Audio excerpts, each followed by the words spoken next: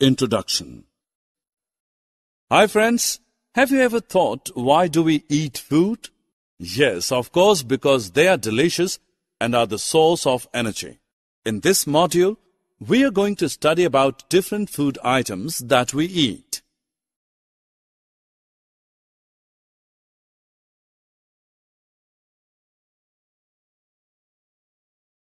Objectives.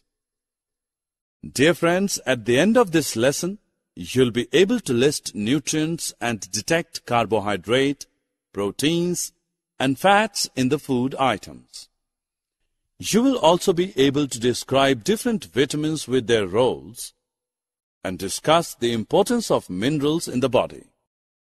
In addition to this, you will also be able to explain the importance of dietary fibers and water in the body, explain the importance of balanced diet, and define deficiency diseases.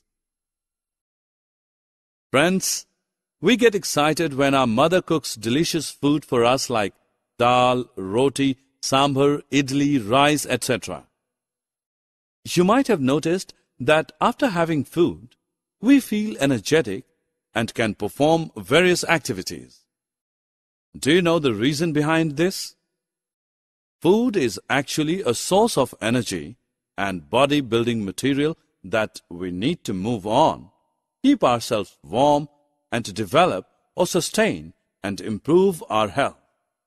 Thus, food acts like a fuel to our body, and we cannot survive for long without it. Now, a question may arise that how do we get energy by eating food, and why food is known as fuel for our body? Friends, food has 5 basic components in it. These are carbohydrates, proteins, fats, vitamins, and minerals.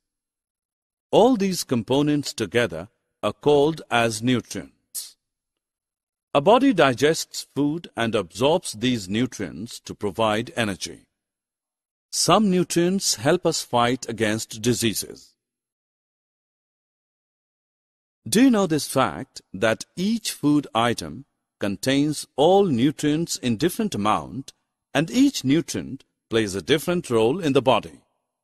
Let us know about these nutrients one by one in detail.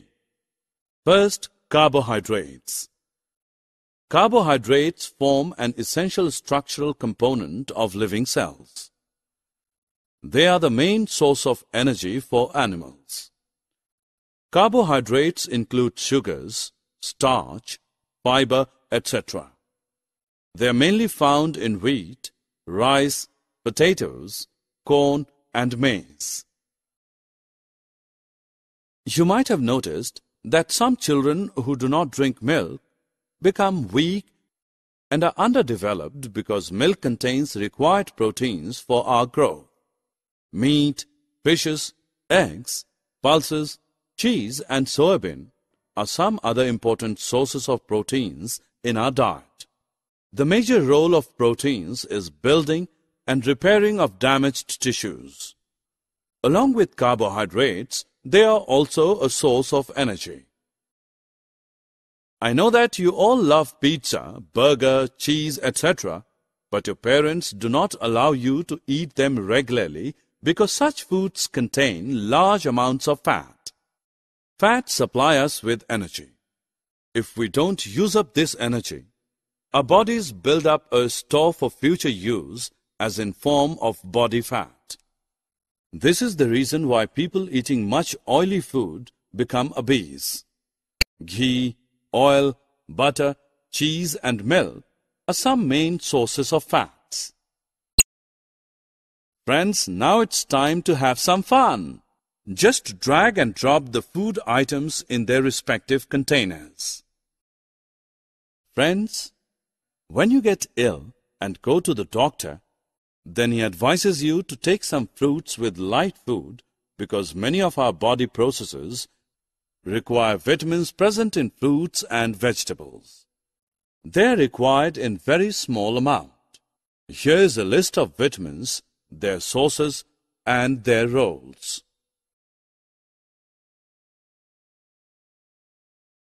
You might have seen many advertisements of mineral-rich food items. Now let's know why they are so important. Actually, plants need minerals for growth. Besides this, a body also requires minerals in small quantities for all the chemical processes. Potassium, calcium, iron, etc. are some common examples of these minerals. Let us know more about the sources and the role of these minerals using the next table.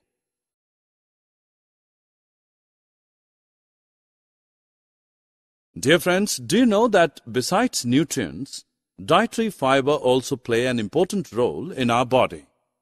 They are usually known as roughage. You need to know that roughage does not provide any nutrition to our body, but adds bulk. They are found only in plants, pulses, potato, fresh fruits and vegetables as the main sources of roughage. This helps our body to get rid of the undigested food. Now let us know about water, which is also an important constituent of our food. Our body gets most of the water in the form of liquid. In addition, we also add water while cooking the food. Water helps our body to absorb nutrients from the food. It is also helpful in throwing out some wastes from body as urine and sweat.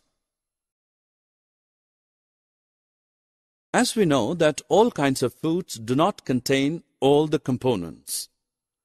Our meals should have a balance of the different nutrients that our body needs for growing and maintaining good health.